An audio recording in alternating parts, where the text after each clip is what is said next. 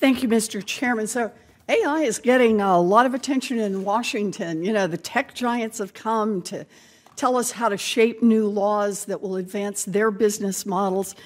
But laws already exist governing some aspects of AI.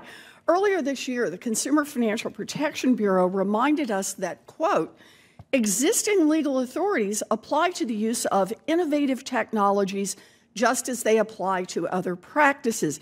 In other words, breaking the law with fancy new tools is still breaking the law. So I want to talk about one of those laws today. A biased home appraisal can be a terrible financial blow to a family. One study of mortgage approval algorithms showed that in 2019, lenders were 80% more likely to deny home loans to black applicants than to white applicants with similar financial characteristics. In June, the CFPB proposed a rule that would require mortgage lenders to have quality controls in place that would ensure that the algorithms that appraise home loans are not discriminatory. So, Ms. Coity, you're an expert in consumer protection and financial inclusion. Does CFPB have legal authority to implement such a rule? Thank you, Senator Warren. I join you completely in the importance of access to home ownership. It is a wealth-building opportunity. And yes, I do agree that the CFPB does have these authorities.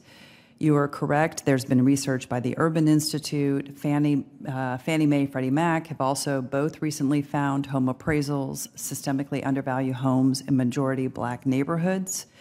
And the CFPB, both under the Fair Housing Act and the Equal Credit Opportunity Act, are able to apply appraisals, are able to cover the appraisals as reflected by federal regulatory guidance, which dates back all the way to 1994. Okay, so I think what this says is the lender cannot discriminate and then claim AI made me do it. Absolutely. The lender remains legally responsible for outcomes that violate the law. Is that right? That's correct. Okay.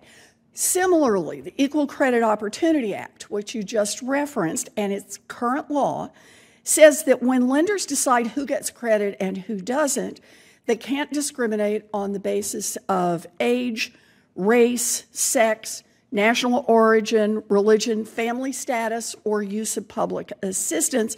And that's true whether they do it face-to-face or they do it through AI. So, Ms. Coity, has the CFPB identified other potential violations of consumer protection laws involving AI? So again, the consumer protection laws are in place and agnostic on whether or not it's a complex technology that's being used or a human decision. And they do have the authorities to take action around discriminatory behaviors as such. Okay. So in other words, the Bureau is saying that if big banks like Wells Fargo, that they will be held responsible if they use AI to cut costs and as a result end up misleading consumers who are just trying to resolve a dispute with the bank or ask for advice on some of the most critical financial decisions of their lives. You know, good for the CFPB. There is no AI exception to our consumer protection laws.